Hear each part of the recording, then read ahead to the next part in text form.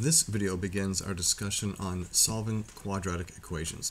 So what is a quadratic equation?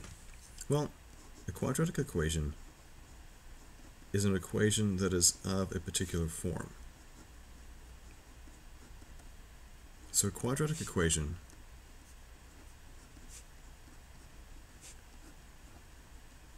is of the form ax squared plus bx plus c is equal to 0. Now, not every quadratic equation is going to look like this. It's not always going to be in that form. Sometimes we have to put it in that form. But yeah, we're going to be seeing a lot of these guys. Like this concept, what we're going to be seeing in these next several videos and sections, it's never going to go away. As long as you stay in math, you will always be encountering this. So let's talk about how do we solve a quadratic equation. The first thing that we see for solving a quadratic equation is something called the Zero Factor Theorem.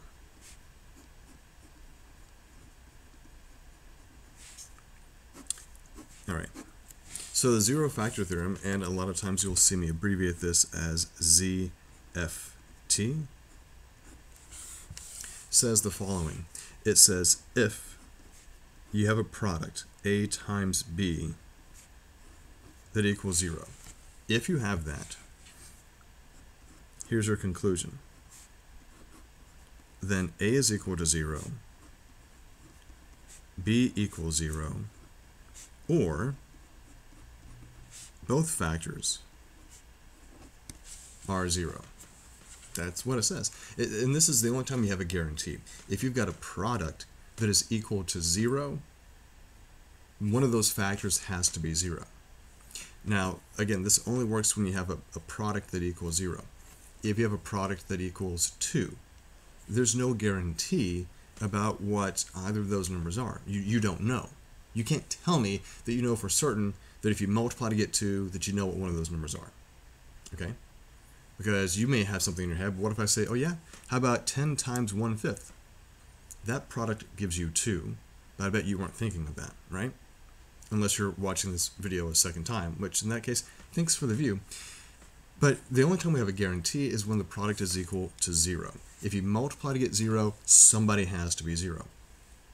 Okay? And this is the concept that's going to carry us through for most of the semester, right? In terms of solving equations, you're going to see this over and over and over again.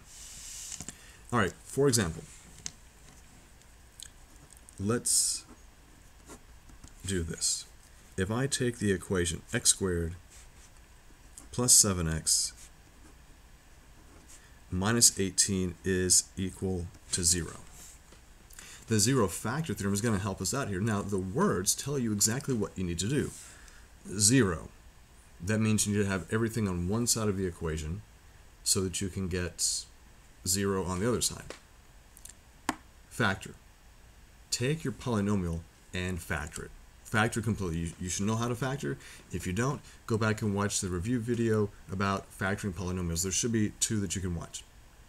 And then applying the theorem. That's the last word, which is to say once you have a product that equals 0, set each of those guys equal to 0 to find the potential solutions. So right now we can see that this is already equal to 0. And now we need a factor.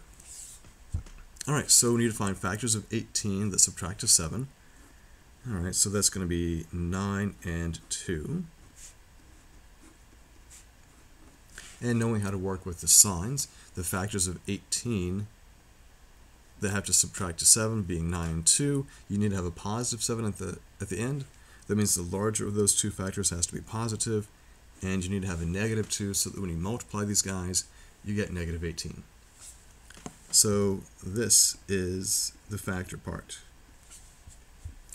The last part of the Zero Factor Theorem says that if you have a product that equals 0, that means that x plus 9 is equal to 0, or the other factor, x minus 2, is equal to 0.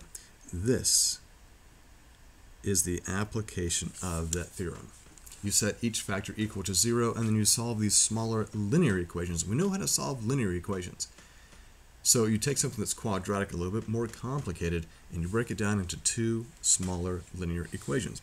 So this guy, when you solve it, you get x equals -9, and over here, x equals positive 2. Now what I'm not showing here is that I'm not showing how I move terms from one side to the other. If you need to say like -9 and -9 on both sides, go for it. But here, these guys are fairly small and simple, so you don't have to show that work unless you really need to, if it gives you a certain sense of peace and comfort, which I totally understand. All right, let's try another one. I guess before we go on to this next one, I do want to make sure we understand. If you plug in -9 for all of these x's up here, it's going to make it a true statement.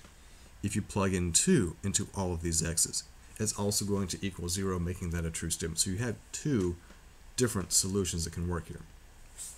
All right, let's try this next one. So we have 5x plus 2 times 8x minus 1 times x plus 146 is equal to 0. So let's make sure we go through and we understand the process for the zero factor theorem. The words tell you exactly what to do. This needs to be equal to 0, which it is. It needs to be factored completely, and it is. When you've got the parentheses right next to each other, this is indicating a product, so this guy is factored. If you try to take this and you expand it all out and you multiply it, that's where you come into big problems. Okay? I've already done the work for you. It's equal to 0 and it's factored. You're welcome. Now we apply the theorem. The theorem says that you would set each factor equal to 0. So 5x plus 2 equals 0, or 8x minus 1 could be the factor that equals 0, or x plus 146 is the factor that equals 0. So you've got these three different factors. Each one's going to give you a different solution for the original problem.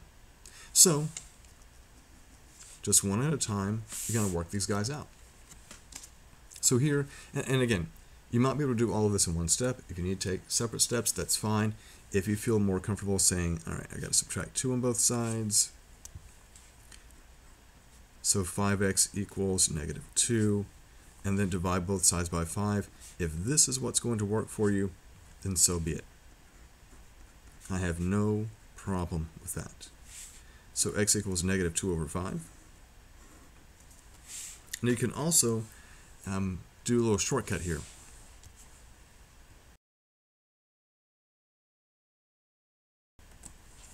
Talk to me about the steps that you would take to get x by itself. Well, the first thing you would do is that you would add 1 to both sides, and then you would divide by the coefficient to get x by itself. So there you go. X equals 1 over 8. And if you did the same steps that I did over here by adding 1 and then dividing by 5, you're going to get the same answer. Just like over here, how do you get x by itself?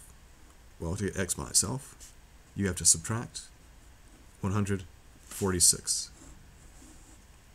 So these are the three solutions to this equation. Now, when you're working something like this in my math lab, what they're going to ask you to do is they're going to ask you to kind of fill in the blank here. They're going to say, all right, x equals, and they give you a box, and they have like these curly brackets here. And the curly brackets are that set notation where you're just going to list your solution set, but you have to use commas to separate your answers. So you would say, my answers are -2 over 5, comma, 1 over 8, comma, and then -146. The thing you have to be careful about when you're using My Math Lab is that when you type a comma, you've got to make sure that your cursor is not in the denominator, because if it is, My Math Lab is going to count that answer wrong. So always be careful about your cursor placement and where you're putting your negatives and your fractions and your commas, and as long as you do that, you're going to be fine. Now, in the next video, we're going to see things get a little bit more complicated with some of the examples, but we can do this. We just have to know how to factor.